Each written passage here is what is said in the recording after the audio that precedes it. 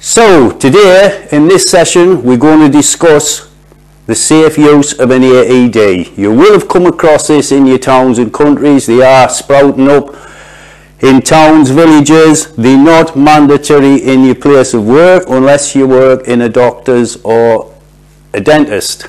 So if you've got a defibrillator, you do have a better chance of survival.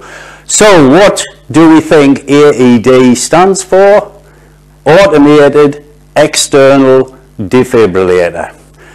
As with any machine, you've got to take precautions. So the first thing we're going to look at, what causes a cardiac arrest. Different things can cause a cardiac arrest. We'll go through some things. External sources such as suffocation, drowning, blockage of the airway by tongue, vomit, hanging and burns, breathing problems, crushing, collapse, lung, chest injury, poisoning, asthma, disease or illness can all cause cardiac arrest. Circulation problems, heart attack, severe bleeding, heart failure, poisoning.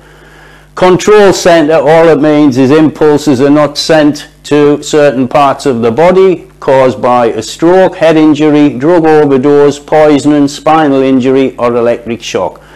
So to survive a cardiac arrest relies on what we call the chain of survival. The chain of survival is a chain with 4 links. The first link, you must have early access to a phone. You must know help is on the way before you start your CPR.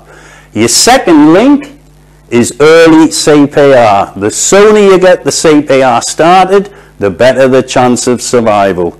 Your third link is early defibrillation. The quicker you get the pads onto the patient's bare chest, the better the chance of survival. We'll do that in more detail later on. And your last link, advanced care, because you've phoned in early access, paramedic crew come through the door, they will take over once you've given them a patient handover.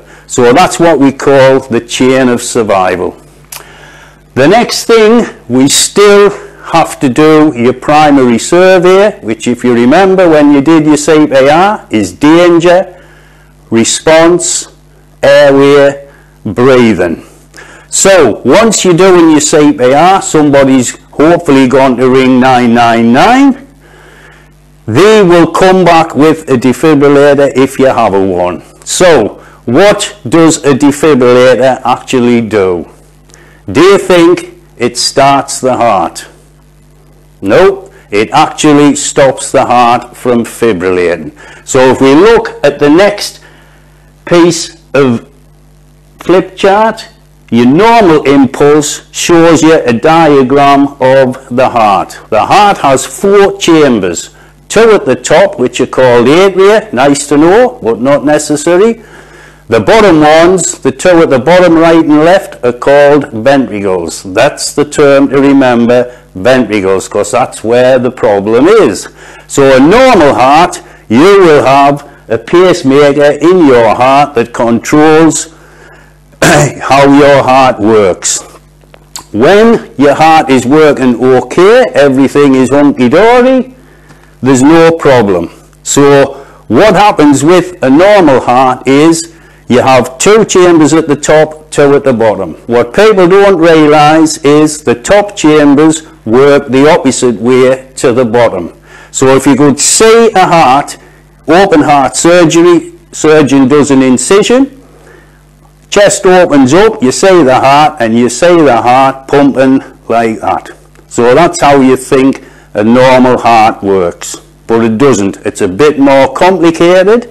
What happens is, if you could splice through the heart without causing any damage, and you could look at the 2 chambers at the top and the 2 at the bottom, if one of the top chambers is my left hand, there's a valve in between the top chambers and the bottom ones. The top ones is called atria, the bottom ones are called ventricles. So the atria work the opposite way to the ventricles.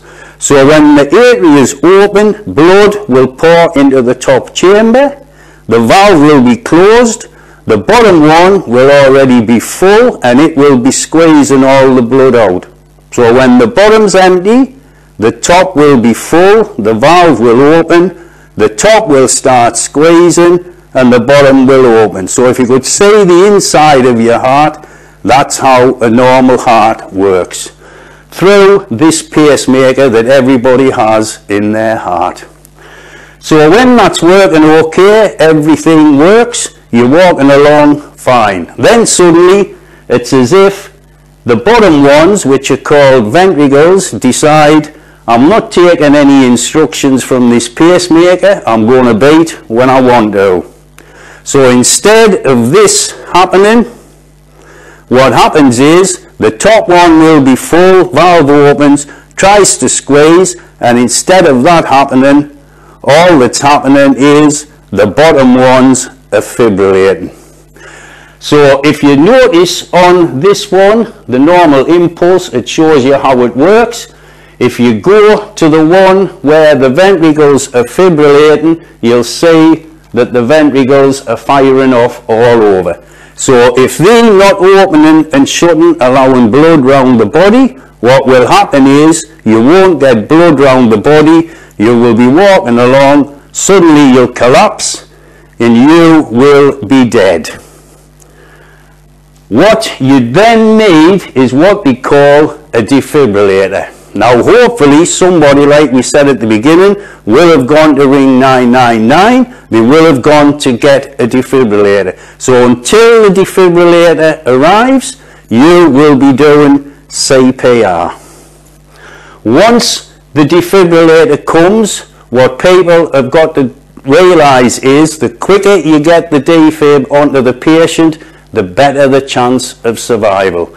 So a defibrillator is safe, reliable, computerized, analyzes heart rhythms more accurately than doctors, and it will only shock someone who is dead. So are you going to do any harm using the defib on someone who is dead? Think about it. It will give them a better chance of survival. We're now going to discuss what happens with your pad placement and your chances of survival.